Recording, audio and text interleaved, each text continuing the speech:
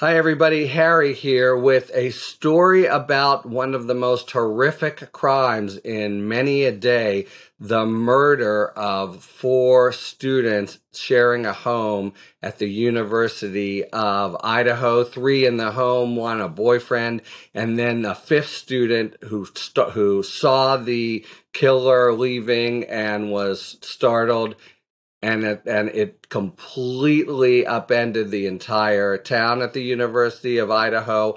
Understandably, these are crimes that are few and far between, and it seemed completely no trail at all. What had possibly happened? It had some similarities, for those of you who remember or read about it, with the Manson murders, where some stranger comes in and kills four people. Why the hell would they do that? And it was, a horrific crime. Law enforcement has identified a suspect living all the way in Philadelphia. It seems like a very solid suspect, and kind of this is a story. In fact, it will be coming to a movie near you, almost certainly.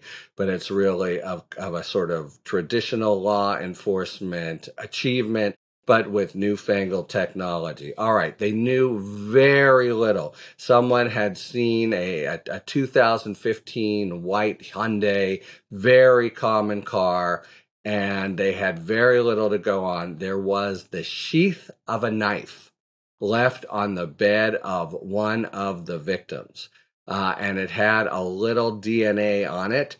And when that happens, you run that DNA against a normal database of criminals and others who have given you DNA. That didn't work. So they tried this somewhat controversial and certainly newfangled technology where you, as I understand it, break down the DNA into individual strands, and you're able to construct a whole huge family tree of people who are within a sort of third cousin relationship of that DNA, and from there then try to whittle down and find potential suspects. Now, besides that, you look at phone records. That brings us to Brian Koberger, 28-year-old. Phone was not on in the hours after the murder, and they therefore, although he'd been one of hundreds of people with the car in question, the white Elantra, they had not followed up. When they did this so-called forensic genealogy technique with DNA, though, he came up within the big family, and they looked at him more closely.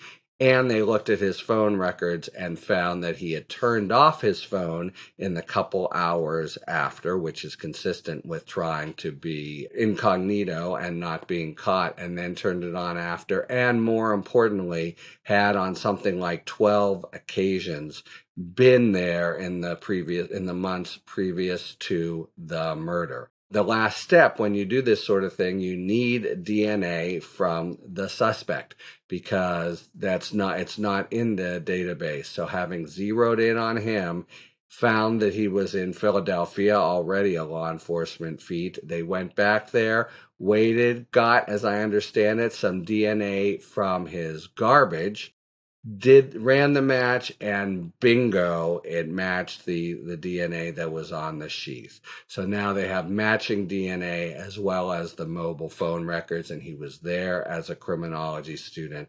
So he certainly, for probable cause to arrest, that's more than enough. And it looks like he might well be the guy. All kinds of questions remain, of course.